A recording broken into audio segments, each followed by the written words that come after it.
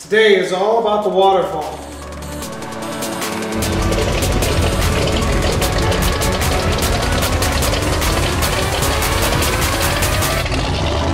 Hi everyone, welcome to the channel about kit cars and other car topics. If you like what you see, please subscribe and hit the notification buttons below and share with others on social media. So I'm sitting here with my Factory 533 Hot Rod version 2. In the last video, I got the whole body bolted on so I could get the actual proper dimensions to drill these holes. And I started and got the holes drilled, but they're not lining up with the roll bar receptors, if you will. So we're going to work on that today, see if we could resolve that problem and get this thing dialed in.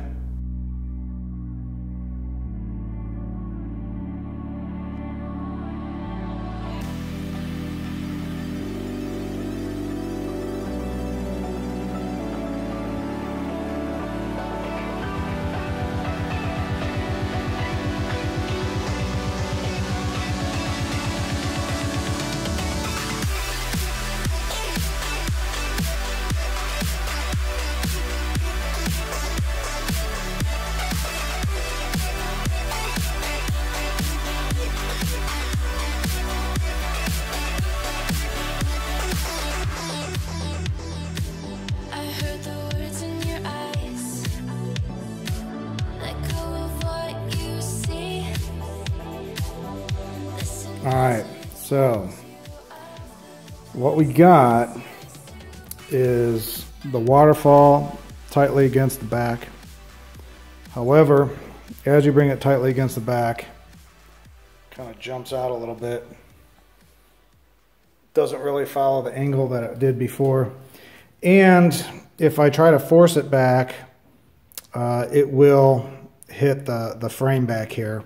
And so you're kind of torquing it. So I think I'm going to go path of least resistance, and instead of forcing it in, I'm going to trim some of the stuff. And you could also see, like, you know, this is maybe 3/4 of an inch, and this is a full inch. So I think that's definitely where it wants to reside. So I'm just going to trim all that stuff. However, what was interesting is I made these initial holes, and I was definitely expecting to take another 1/4 inch or whatever off the back end, because I didn't think this pipe would actually fit. And so I was kind of one-handed, you know, popping this pipe in last night, and it went through the hole, and I didn't expect it to, so I was kind of shocked about that. But you could see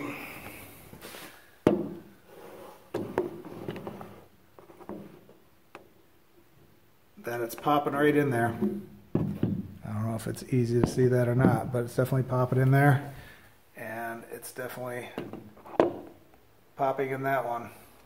So now I just have to create a nice, you know, gap around there. But that was the whole purpose of doing this, is making sure that this was against the wall, so these holes are perfect. So now that this pipe's in here, I could just use a Sharpie and just trace around it and should be good to go. So it's raining outside. It's kind of cats and dogs right now. So this kind of heavy trimming I don't really like doing in my garage. I like doing it outside, so it's not staying with me.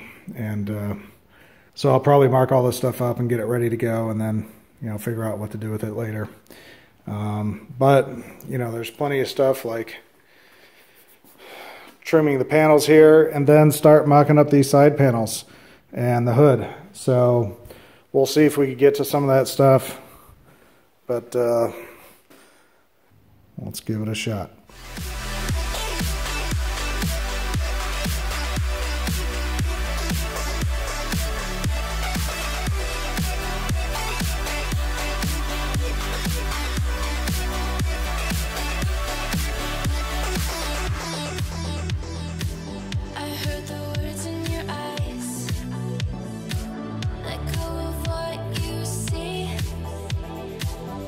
Listen as it tells you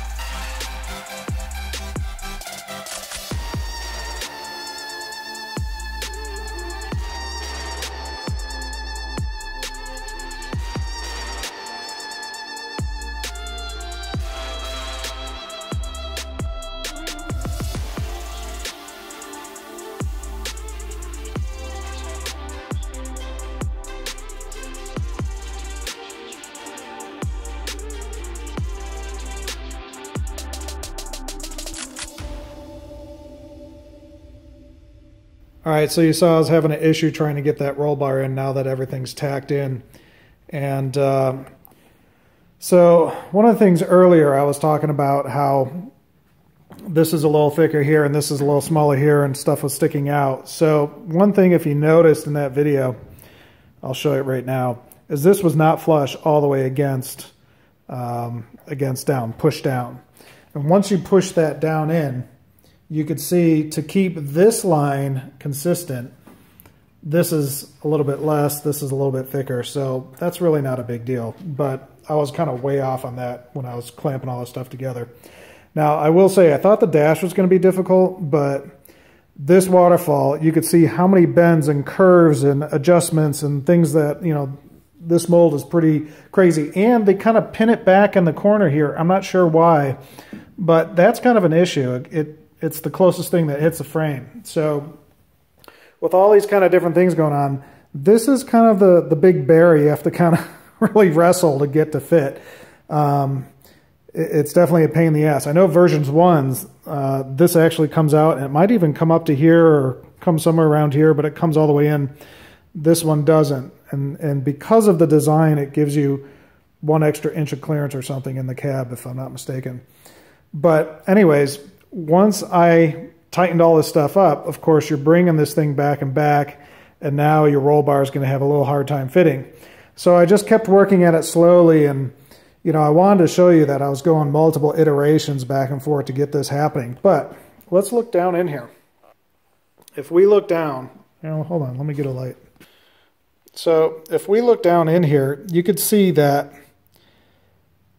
the pipe is right off the edge of where I cut this hole on this vertical plane. So if I want to have more clearance for that pipe before this receptor pipe was actually hitting this. And so that's why I had to shave these down. But now we're seeing that if I want to have, let's say, a 1/4 inch clearance between the roll bar and the side, I would have to actually gouge this out another, you know, inch or two to make that clearance. And if you look in general, yes, this slowly comes out maybe another inch down here, but here's where the pipe is. That's a pretty big gouge to keep going. Now I can do that, but another thing I could do is I could actually get the pipe in there first and then bolt it down and tighten it, because if I let those bolts out a little bit, the pipe will go in fine. So I just have to make a choice, and I think what I'll probably do, I'll probably go a little bit lower. This one's not so bad. That one's definitely bad, but I want to kind of make them even. And you know, I have my nice round block, if you will, for the sandpaper, but I probably need to use something a little bit smaller, even like you know, a fat marker or something like that, have a smaller radius and just grind this out a little bit. So this thing was definitely difficult. And then, you know, you could see where I shot some gold on there. I'm going to take a little bit of that gold out, but this is pretty good on its curve. Just need to kind of curve the back end a little bit, so next time the body's off, I'll do that.